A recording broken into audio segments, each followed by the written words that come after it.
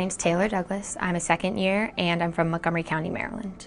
My dad is a high school biology teacher and my mom has been a nurse mostly when I was growing up in an emergency room.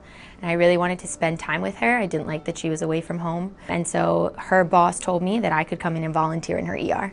So I started volunteering in her ER when I was 13 and it kind of went from there. I really liked the pace. I really liked all the different patients they got to see.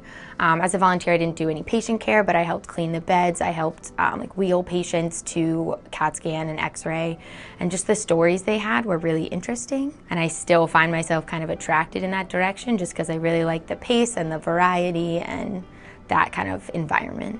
I really love Maryland. I've lived here all my life. I went to college in Maryland, so I've always had a tie here with my extended family. And I liked Maryland's, the opportunities we have here. So we have shock trauma, we have various different hospitals within the city. It's a really unique patient population, and I didn't get that in my experiences before medical school. I was in more suburban areas with a different set of problems. So that really attracted me to Maryland.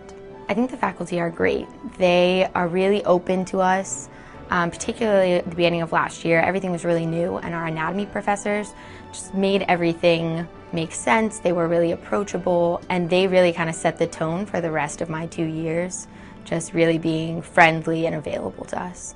I think that's something that I really appreciate now, is once you're here, the staff and the faculty are going to do everything in their power to help you succeed.